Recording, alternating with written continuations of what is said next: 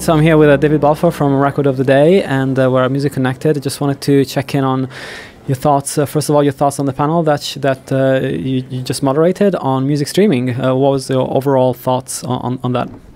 It was an interesting panel because, you know, there's been a million panels about music streaming and they tend to try and cover too many issues, whereas we tried to cover something really quite specific. It was like, how do we work catalogue on streaming services?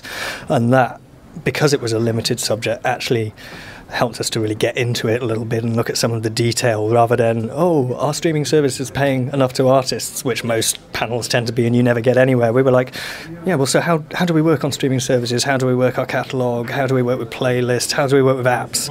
And because the people here are, to a large part, labels or distributors, this was hopefully useful to them to get into some specific detail about ideas for the various different services. And it was good because we had a really good cross-section. We had Spotify and Deezer and Audio and eMusic, which of course isn't a streaming service but is a subscription service, and Napster. So yeah, a good cross-section. Good cross-section. And it was interesting to start with what you pointed out, which is that indies have really punched above their weight when it comes to their market share on streaming services. And do you think, you know, that the relationship with music streaming services is only going to grow stronger between indies and you know, the likes of Spotify and Deezer, and how can that materialize as a positive for the indies as well? You know, it's actually always been pretty good with the streaming services. I think Spotify, being the big player in the market, when they got into the music market, they realised from the outset that independent content was important, that they needed to respect the independent labels because their users would want independent music. So it's always been a very positive relationship, and they've worked very closely with Merlin, the indies rights body.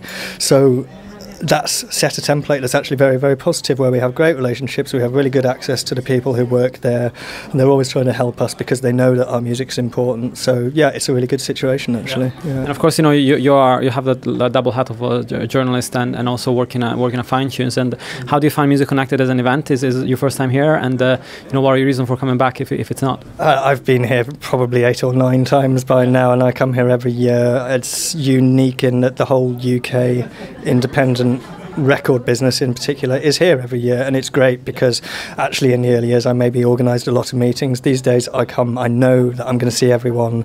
The panel subjects are always really well thought out. AIM put a lot of work into that, and I know various people are involved, so they're good at making sure that this event is not just taking your money, but it's actually giving you something useful. And it has the two sort of parts where you know you're going to meet lots of people who you want to talk to anyway, plus there's some interesting discussions which can actually teach you some new things as well. So yeah, it's great, and it's a one-day event, which is nice. It's manageable. Yeah.